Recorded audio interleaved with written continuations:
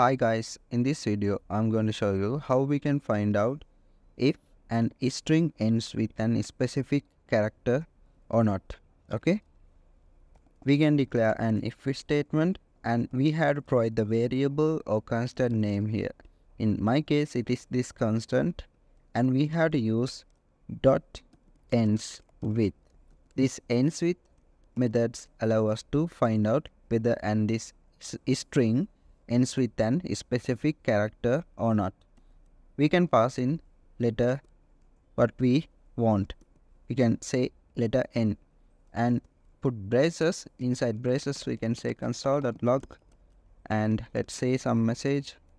It ends with letter n.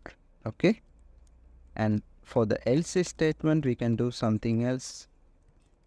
It's not ends with letter n.